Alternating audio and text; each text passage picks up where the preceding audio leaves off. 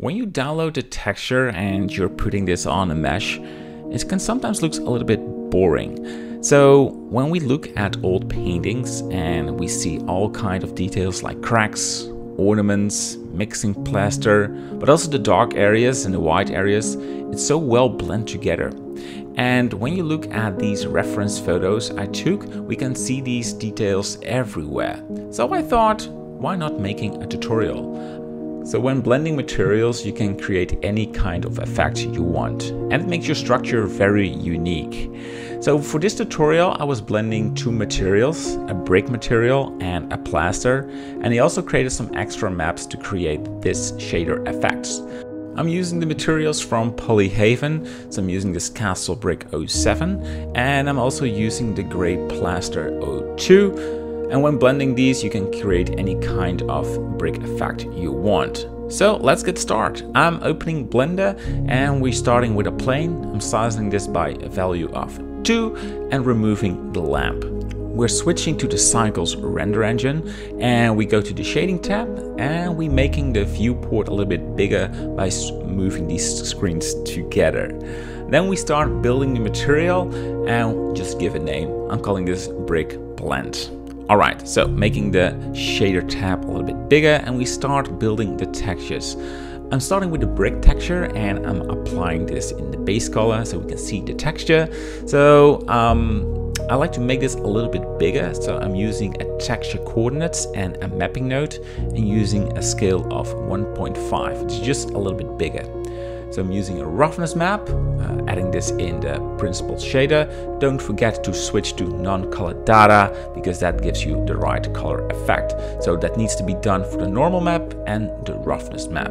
And we're putting the mapping node inside of the roughness and the normal map. Alright, we continue with adding a displacement texture.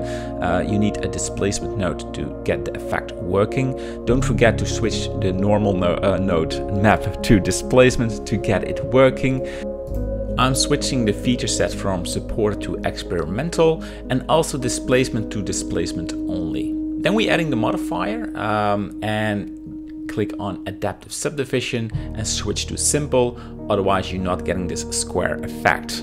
Alright, so we're making a quick render and we can see it's a little bit dark. So we go to the world setting and we're adding a sky texture, the Nishida sky system, and that adds a very bright sunlight. So before we continue, I like to change the film exposure to 0.1 and we enable transparent so we get a clear view of our texture. Well, that already looks good. Alright, we continue and we start with blending the seams texture. This is an extra texture that I added in this tutorial, so if you want it, you need to download this from the description. Alright, we continue, we're adding a mix node and we're combining these two together. You're adding the output from the mix node in the base color, and as you can see when we start rendering, it's a little bit bright. And that's because the alpha value is not working yet. So we're duplicating the mix node again and we're going to blend a bit more. So we're putting the alpha in the factor and we're also putting the output from the brick texture into the other mix node.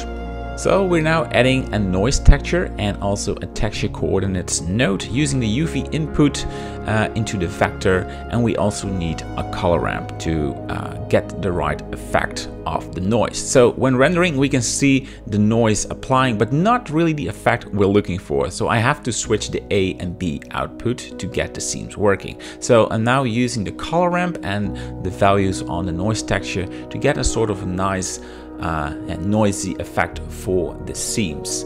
If you think the seams are too bright, you can add a UE and saturation node to darken a little bit. Right, so from this point we can continue, and I like to start working on the plaster texture. So for this I'm using a different principled shader node and I'm importing all the texture maps. Pretty straightforward, that's why I'm speeding up this video. We're adding a mix shader node and we're combining these two together, and you can see they're now totally blended together. I'm also blending the two displacement maps from the brick and the plaster. They're both using different values later, so I like to use them separated using a simple color mix node, and that is pretty okay. So still not the effect we're looking for, that's why we need a color attribute node. we're importing this in the shader, and we have to click on the name. It's plaster flat. You're putting this in the factor, and when you apply, you only see the brick texture working. So we can now switch to the vertex paint tab and start painting the plaster. So it looks okay, but it's still not the effect I'm looking for because it's not blending with the bricks. Therefore, we need the heat value of the displacement map from the bricks. So I'm building a node tree to get this working.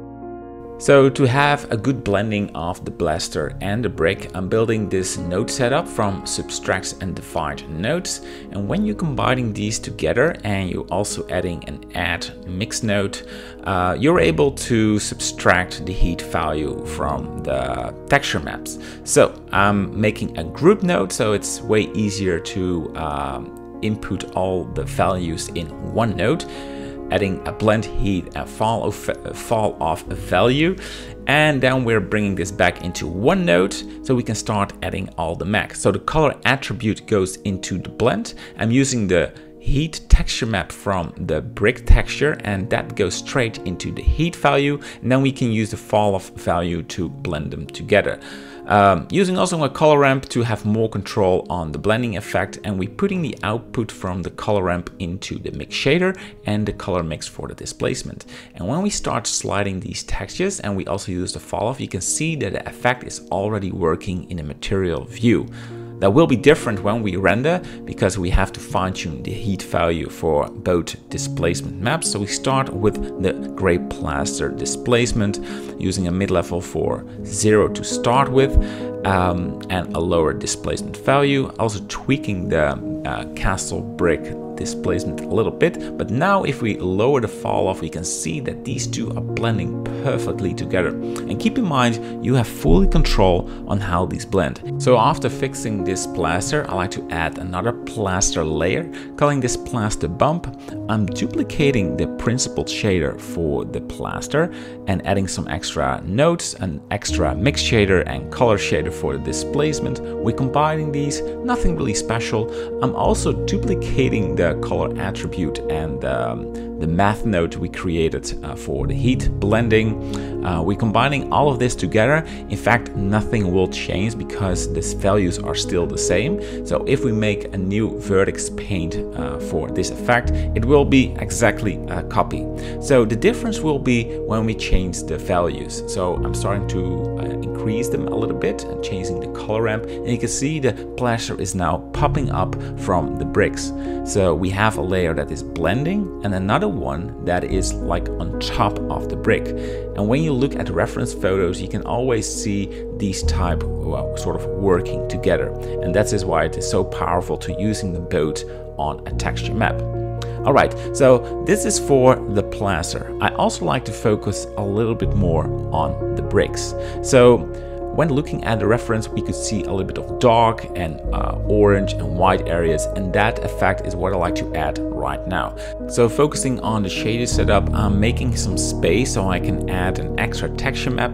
I'm duplicating a texture and I replace it with a diffuse dark. So it's the same brick, but I made it a little bit more dark in Photoshop. Adding a mix node, we're combining these, and also adding an extra color attribute. So when we mixing these all together, I also want an extra displacement layer for the dark brick. So we make this a copy. So don't forget to import your texture coordinates in your texture map. I'm changing the displacement values a little bit, extracting another mix node, and we're combining the displacement map, and we have to do the same thing for the color map. It goes right there, and now we can, when we switch to the vertex paint mode, we can paint a layer of dark bricks on our map. And look at that, that looks so cool. And when we go to the render view, you can see it's also displacing, but it's a little bit more intense. So I like to add one extra texture map, and that is the orange brick. And the orange brick can blending between all the other bricks. And we're mixing these, adding an extra mix node, combining these with a different color attribute. Same for the displacement. I'm using a pretty high value for the orange bricks, so it's a more rough brick. Combining this with a mix node, and now we can paint it on the map. So we go to the vertex paint map and paint it. So it's between some areas. It's up to you how you blend this. I'm increasing the levels viewport so the displacement is a bit more visible on the map. And that's pretty much it. And from this point, yeah, you can fine-tune everything. I'm using this UE and saturation value node to change the look of the orange brick. So maybe you want to have it a bit more darker or brighter. You have full control in this setup. And the same for the intensity of the displacement. You can make this popping out. This is a little bit extreme, but you can also move this a bit more inwards. So you have this different effect. And as you can see, it's coming all together pretty nice. All right, so that's pretty much it for this tutorial. I hope you liked it. It's a different approach than you're maybe used to, but it's very effective when doing architecture visualizations. Sometimes you can't find your texture, and this way you can make your own one. All right, thanks for watching, and hope to see you in a new video. Bye bye.